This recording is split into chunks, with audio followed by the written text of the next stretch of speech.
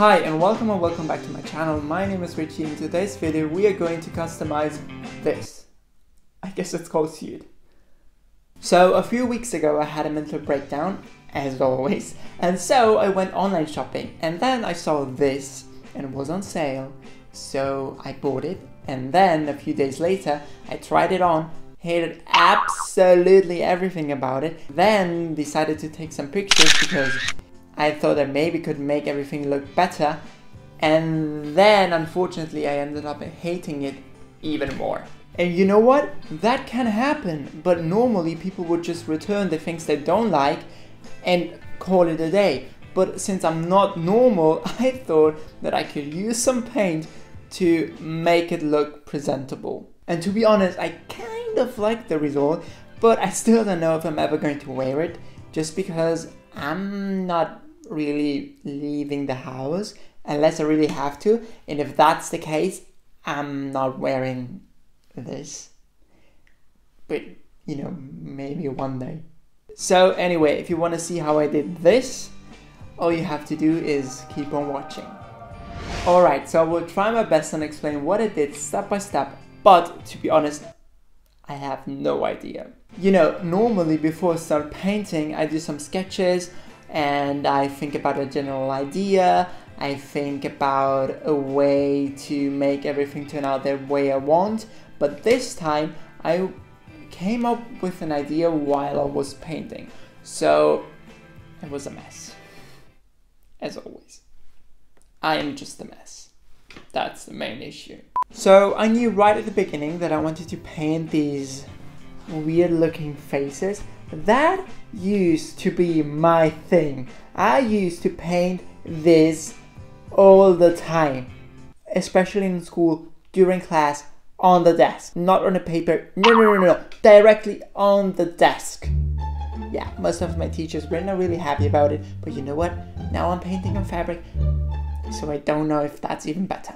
And so for the background, I thought about summer. I thought about the ocean. I thought about a fish, so I drew that. I thought about a sunset. And so eventually I came up with the final sketch. Unfortunately, I have not filmed this part where I was just sketching everything on the suit because once again, I had no idea what I was doing and it was just a mess. But at the end, I was happy with the result and I thought it was finally time to start painting. Even though my mom walked in my room for absolutely no reason, as always, and then was like, "Oh, are you ruining painting this horrible suit?" Yes, it was on sale. Do you like the drawing? I will tell you once it's done. So yeah, this conversation really helped my self-esteem, so thank you, Mom, for that. But you know what?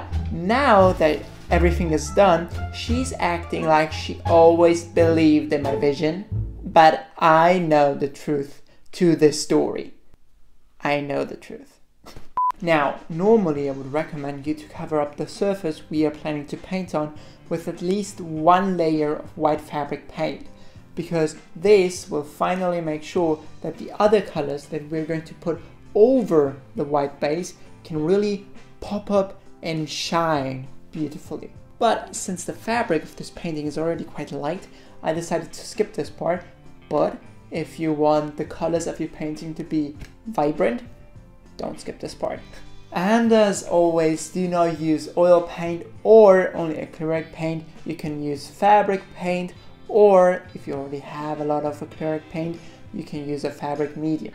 And you can find all the products and tools I used in this video in the description box down below. Here comes the money! Alright, so now that we clear that up, we can actually start painting, I promise. First, I used a small brush to paint all the details I wanted to turn red. So I started off with the woman's body, then the lips, the lines in the background, and some more details I wanted to paint red. I was basically just playing around. I was not really following any rules besides painting the sun yellow or the lips red or the ocean kind of blue. Well, not really, but you get the idea. Now, once I started using yellow paint, I regretted not having painted a white base layer because the light blue tone of the fabric was adding that green tint to the yellow color. And now listen, I like green, But let green be green, and yellow has its own moment. But other than that, I was very happy with the result. And then I just needed to add some different blue tones to paint the ocean. And finally, to finish everything, I used a thin waterproof permanent marker to outline every detail. Now initially I also wanted to paint the trousers, but once I tried everything on, I decided not to do that because I don't want to look like a clown. So I decided that I was finally done.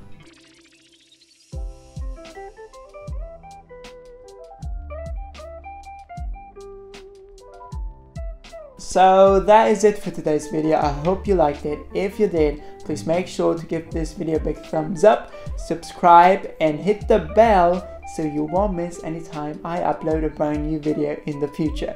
Anyway, I wish you all the best and I will see you next time. Bye.